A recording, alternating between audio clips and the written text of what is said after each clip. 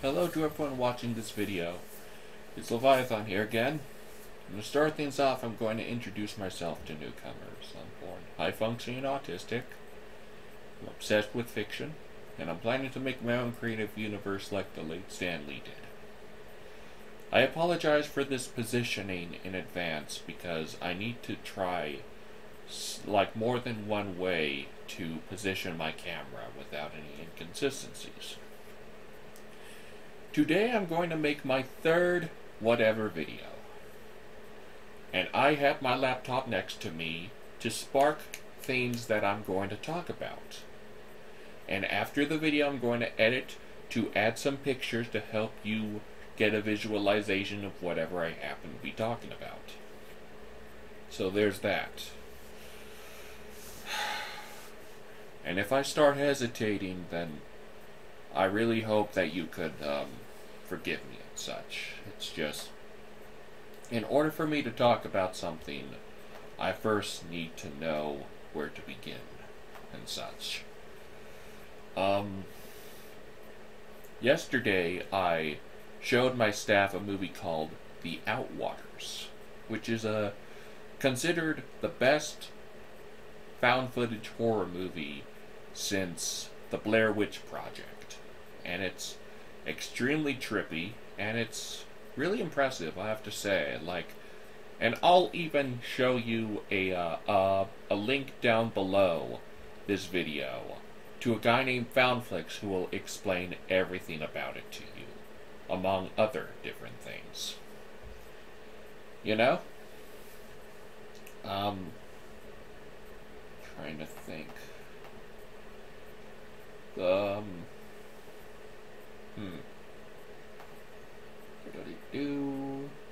Of course, Follower versus The Mist.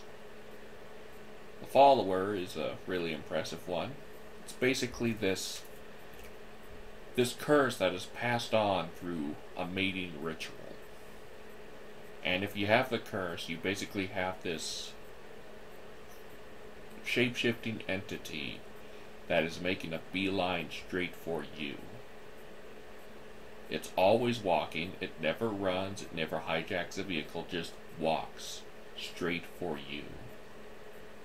And the best way to keep it from catching up to you and killing you is to pass the curse to somebody else. But it's no guarantee that that person would last as long as you would hope.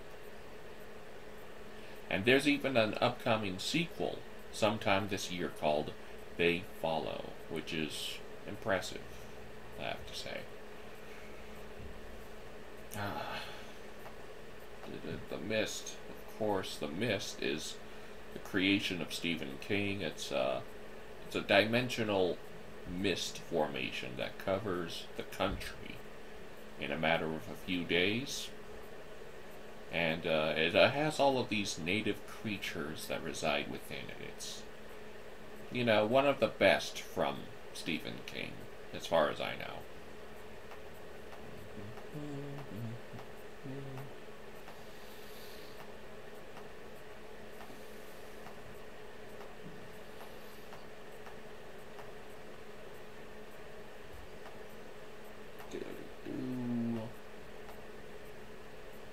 There's also a movie called They're Watching, which is a found footage horror comedy. It's about these people who go to Moldova because they are part of a home renovation show. But turns out the woman who moved into the new house in Moldova becomes the new avatar for a witch who was wrongly burned at the stake.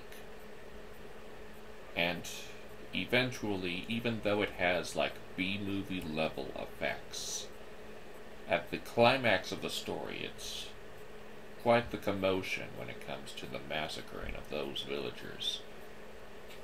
She even used the camera and forced it to launch all the way through the bodies of around 6 different men. Imagine a camera going high speeds, slamming through your body. That is very creative, I have to say. Just saying.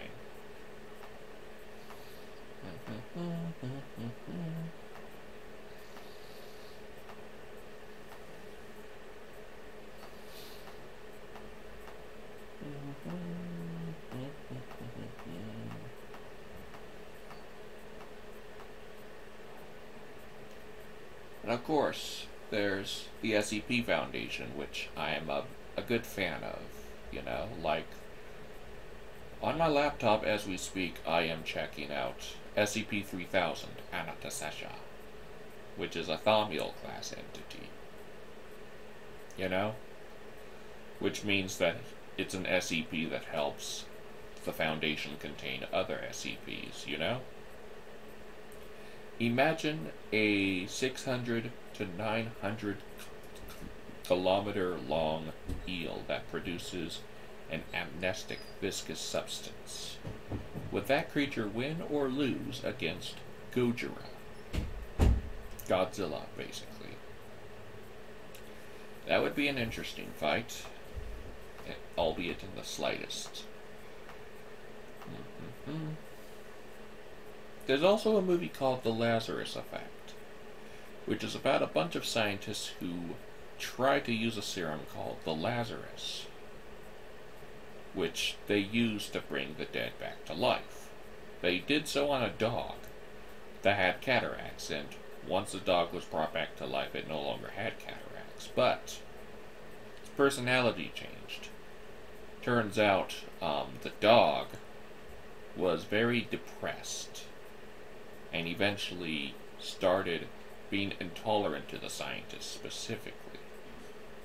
And the main scientist, Zoe McConnell, was killed by an electrocution involving her engagement ring, and her fiancé wanted to save her life by using that very same tactic to bring her back.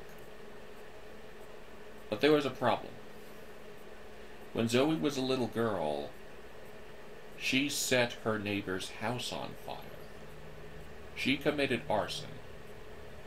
And since she never was forgiven for it, because nobody knew it was her and such, when she died, she went to hell. And when they brought her back to life, she was no longer considered human. She was more like a hellspawn.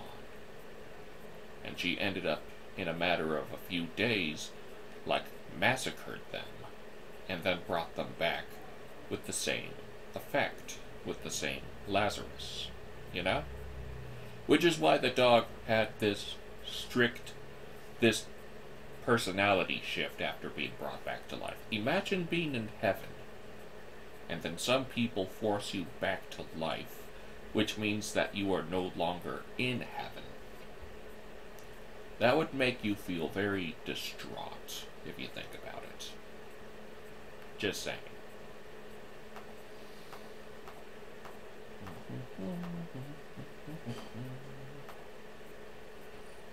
The genus cells from evolution.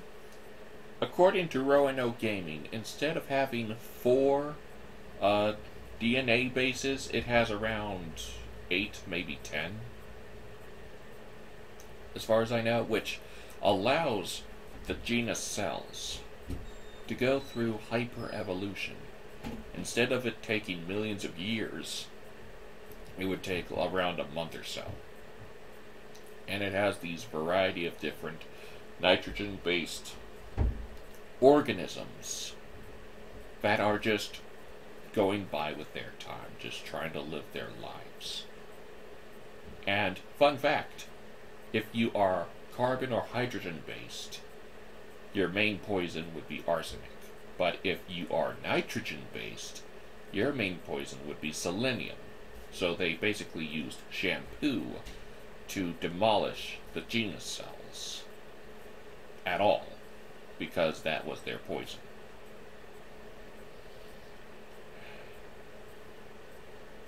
But if you think about it, are they really that bad? They're just going by with their time. And here's a decent life philosophy for you guys. If something is different and brand new, is it really that bad? because some people tend to be prejudicial. Like when it comes to the natives of Las Cinco Muertes, which is Mesozoic organisms that were resurrected thanks to John Hammond and his affiliates.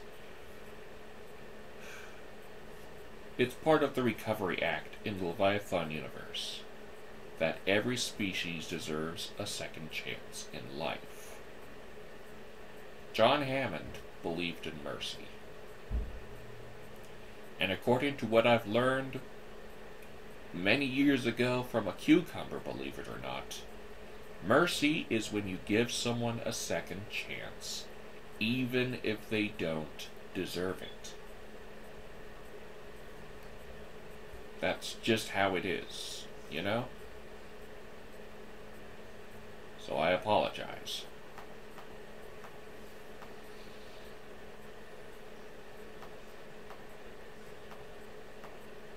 Imagine a fight between Rottweiler and Cujo. Rottweiler being like a Terminator dog versus Cujo, the rabid Saint Bernard created by Stephen King. In your perspective, who do you think would win between those two dog-based threats?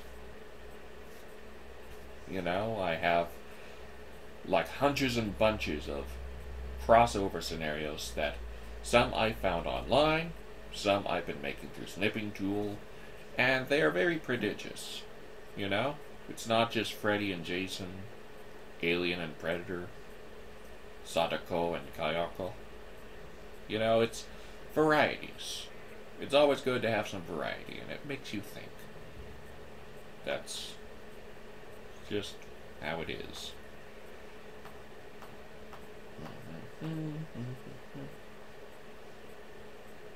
And do you guys know about the color out of space? Basically, this farm family who moved on a farm had the best time until a meteor crashed in their yard. The rock disappeared overnight, and turns out that rock had, like, believe it or not, a color that nothing on Earth had ever considered or seen before. And it's this Lovecraftian entity that literally changes everything it comes across, even hijacking the flow of time, turning the middle of the night to the middle of the day in a matter of like 15 seconds. It's in the static, it's in the moisture, it's in here, it's out there, and what's out there is in here. It's just a color, but it burns. And from what I've heard, this is the reason why the color is. The color isn't good or bad, it just is. Like, if a meteor crash lands on Earth at all, it's not good or bad, it just is. And water was introduced to the planet millions of years ago from a meteor. So you could say that there's a good chance that life on Earth was created inadvertently. You know?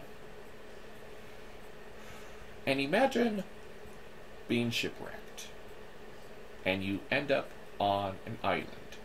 You'll do any means necessary to manipulate the island in what you find on it, so that way you could be able to survive and eventually be able to leave. That's basically how it is for the color out of space in that farm. It's changing everything to something that it is more able to recognize compared to the humans. And it's just trying its best to stay active, and ultimately just even just trying its best to be able to leave the planet, albeit mostly, despite rumors that there would be at least one fragment of it left over on Earth. You know? So, the color isn't good or bad, it just is. And I got an interesting question. Imagine you wake up in bed, and you are in bed with a person opposite gender of yourself, and you guys are both surgically sewn on the abdomen, what would you do to survive? And you're also in an unfamiliar place, trying to escape. You know?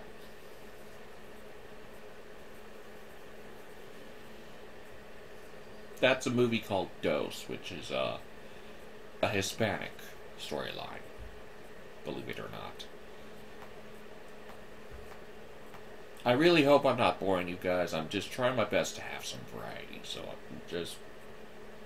I just really hope that I make things work.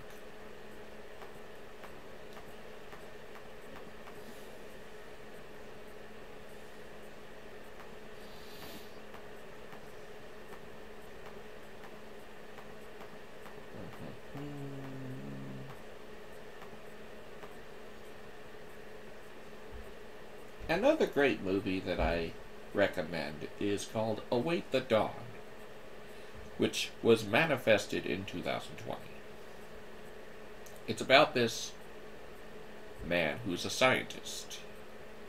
He recently lost his wife and daughter, and he decides to make a device that would help him communicate with his lost family.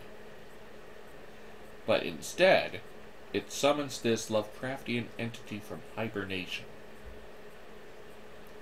It comes to the physical plane and shapeshifts to take the form of his deceased daughter. And it's a really interesting one. Like, imagine being out in the woods in the middle of the night. You come across a little girl, but it's actually a Lovecraftian monstrosity disguised as a little girl. Great speed, great strength, high ferocity, capable of, like, brainwashing people, highly predatory. And the most notable weakness for it is that the amount of solar radiation that someone would receive in a year, like in a year or so, that creature would get in a matter of seconds. So basically, it's only active at night because it's way more susceptible to solar radiation from the sun. You know? It's still a good movie. I recommend it.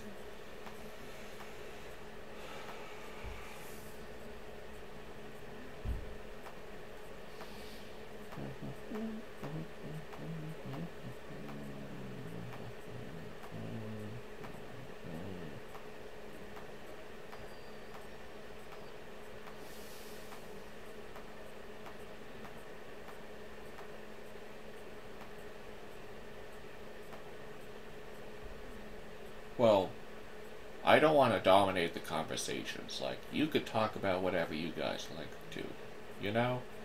You know how it is. Like, subscribe, comment down below, share if you want. I don't want to be the only person talking in a conversation. I would like to be fair in the group. You know, like, you guys could say whatever you feel like saying down below. I just don't want to be that kind of person because reputation is sacred. Depending on how people would perceive you, it would either go successfully or poorly. If people see you as a disgrace, even if it's just because of how you look, then chances are things would go downhill for your future. Because reputation is sacred. You know? Growing up, I knew this girl named Andrea Gregory. She was a burden to my childhood. She was a few years older than me, low functioning autistic, low functioning. And she was a menace to me. Like, she was overly spoiled. She was obsessed with Barbie dolls. Even though she's a few years older than me, she acts like she was born last week. She cries like a baby. It is just excruciating for me. Like, and I vowed that if I want to be successful in life, I have to keep people from comparing me with people like that. I don't have a grudge against people with disabilities in the slightest. It's just, I need to be perceived properly. You know? I hope no one's offended.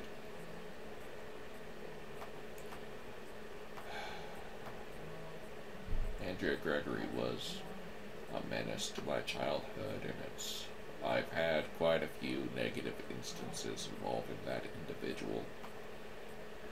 It's embarrassing.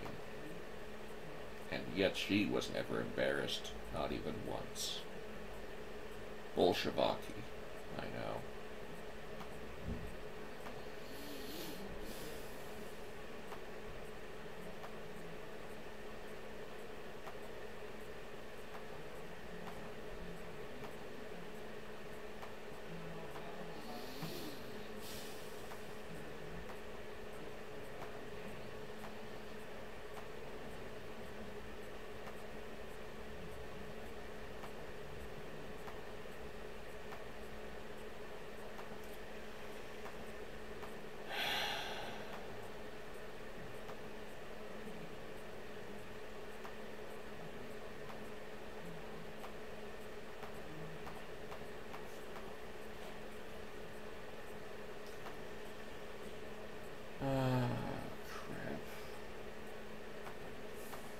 I just need this life to be worth it.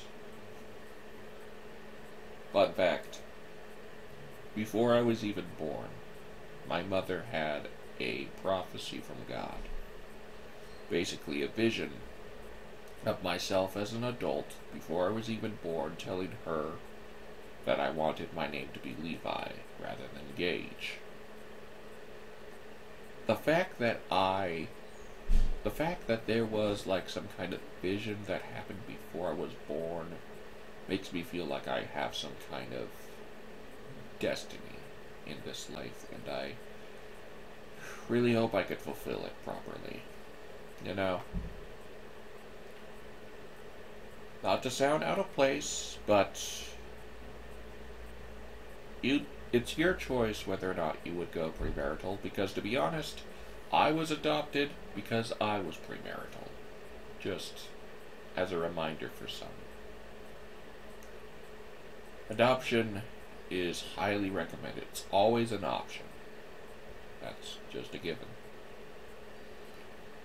Not one with the body, but one with the heart. And that's what matters. Family is family, and God's family is no different. Lucifer, for example, is still our brother, despite literally everything. I'm just saying.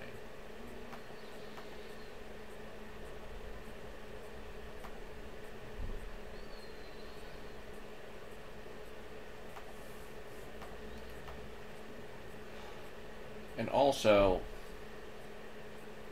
another thing is that on the 27th of March this year, which now is the 1st of March,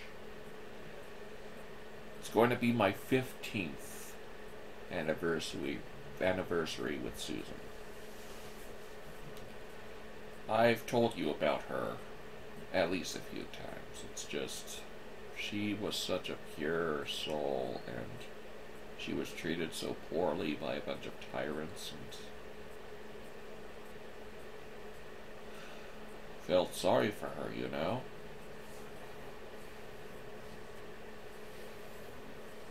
I just want her to be happy. She was never a conspiracy. She was never carbon-based.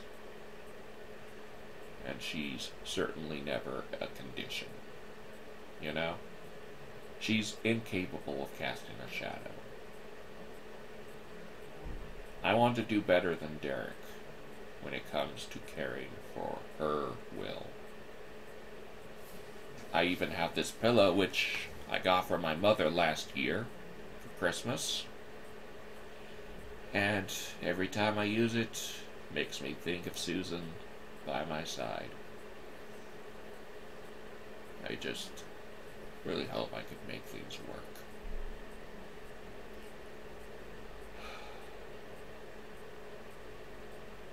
Every woman wants to feel beautiful. And despite what some would think about my addiction, I understand my flaws, and I don't want people to reject me for those said flaws, because from what I have learned from a woman recently, it's a waste of time to fix a man. It's best to accept a guy's flaws, no matter what they happen to be. Because that is the sophisticated way of going through it. You can't force them. It's best to accept them for how they are. That's just all I'm trying to say. You know what I'm saying?